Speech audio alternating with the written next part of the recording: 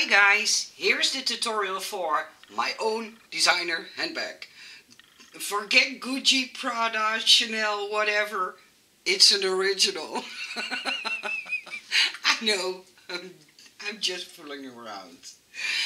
Please don't make the same mistake that I did and use magnetic closure because, and I will show it to you, it doesn't hold up very well because of the fact that it's too weak for the strong magnets that I used. So use a little bit of Velcro or something like that and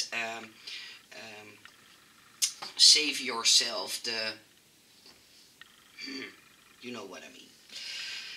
But I made the handbag and I'm going to show you how to put it together and what the options are. I also added the tassels, and these caps I just bought on AliExpress. I don't know where, but if you search for those tassel caps, you will find them on AliExpress.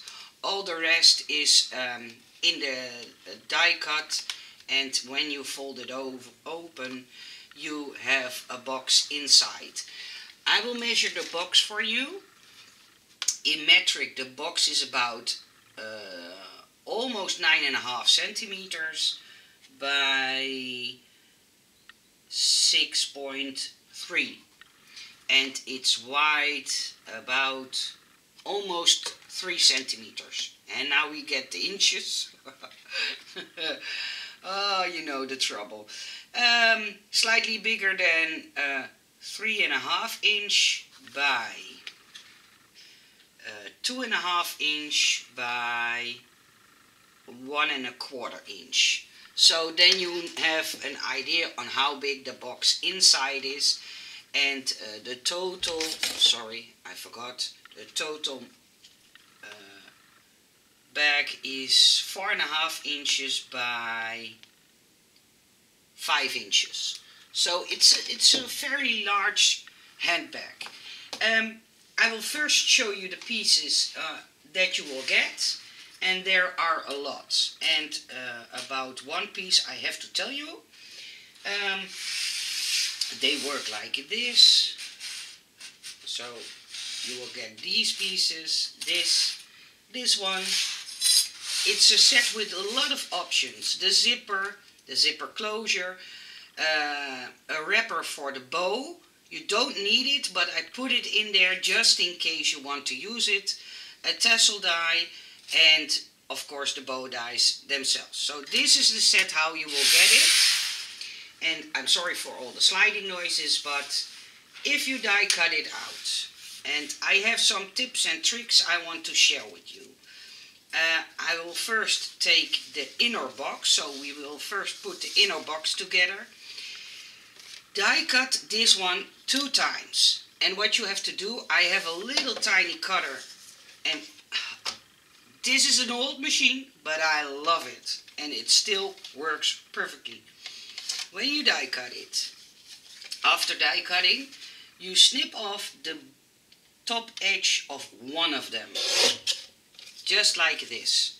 This piece you don't need at the second part.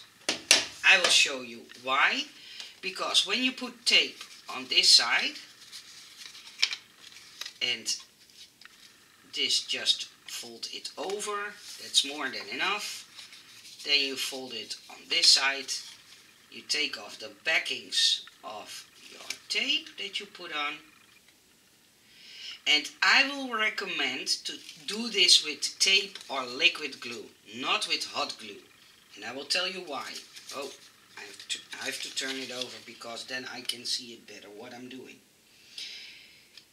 Hot glue will add some thickness to the box. So this will be slightly higher. If you add hot glue, this will be higher, and then the edge of your box will be higher too, and it does not close nicely.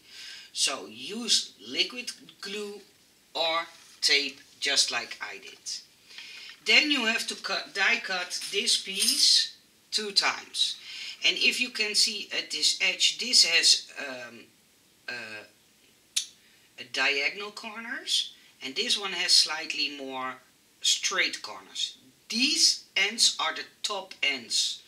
So there you don't have to put tape on, just fold it over, and it's just to prevent the people from seeing inside the box. Sorry, I forgot to cut off that little bit of extra tape. To look into the box when they did not open the box yet. I like those details. You know, for the ones that follow me for a long time now, I like those details, and that makes, I think, a good design. Then you attach them to the side, take off the backings. Now, I always struggle with the backings because I don't have any nails. My nails are very thin and break easy, and yes, I tried to do fake nails, but that's not me. I can't work with fake nails. I don't know why. I see a lot of you lovely ladies do it, but I can't. I just can't. So that's why I always have short nails. And then you do the same thing to the other side. Take off the backing. And by making the box like this, or designing the box like this, the die was cheaper to produce because there were already a few large items in the die. And you know, I try to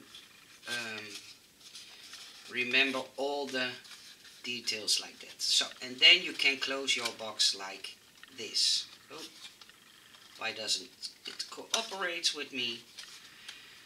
So, like this. And then you have the box for inside of your bag. You do not need to use the box inside. I like it, but the seller has put it in his shop, if I'm not mistaken, that you can buy it as an extra option.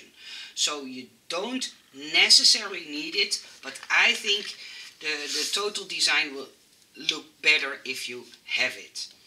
Then you die cut this part 2 times, and on one end you put the tape, and on the second one you cut off this piece. This extra step you need to do just in order for you not having an extra die without this piece, and also that would make the set cheaper. So if you are willing to do this extra step by cutting this part off, then we could make it as cheap as possible. And I say this because I know some of you don't like that you have to do things like this to a die.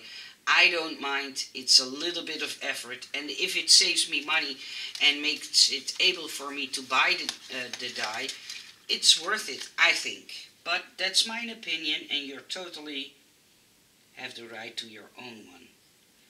So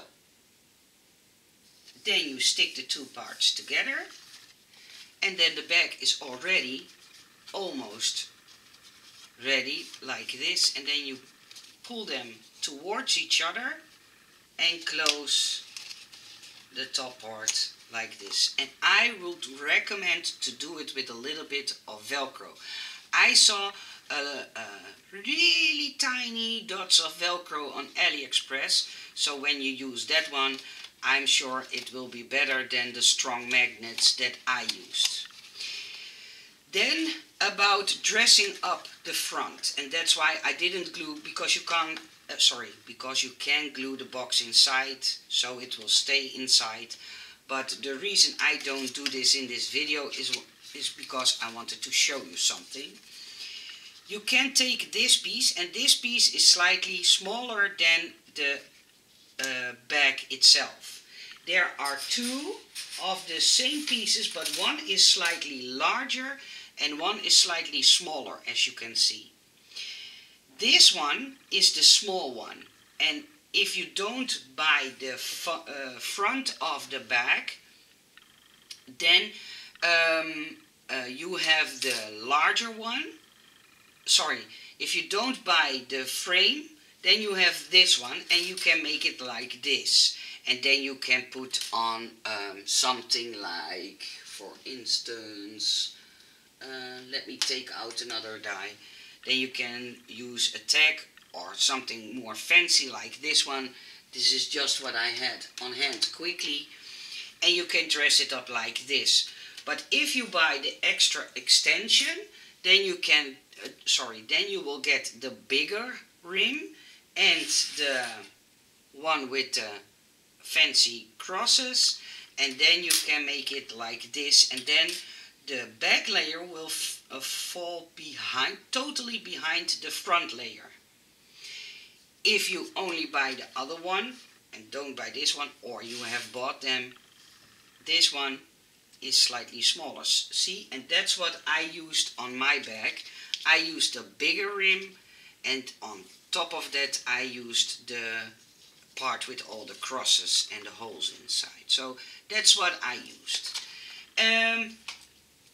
Then for the bow, there is also a bow inside, and I made holes inside so you can use them with a brad. Just like this. Fold the sides over to the middle, put the brad in, put the back side on it, and then you're done. Then you have your bow, so you don't need any glue. If you don't like to use a brad, that's why I made the middle, designed the middle part for it. Then you can close it with the middle part. So either way, it's just what you prefer yourself. Then I put in a zipper, and what I did was first cut it out of cardstock and then out of designer paper and put it on the back side of the bag like this with the little zipper puller. See, I remember. You taught me how it was called. So, and then I have a little tip on the tassel, and I will show you the tip. This is the tassel die. I showed it to you. On AliExpress, I bought a bunch of these quilling tools, and I think those are so handy to have for these tassel dies. What I did was I started at the short side, but those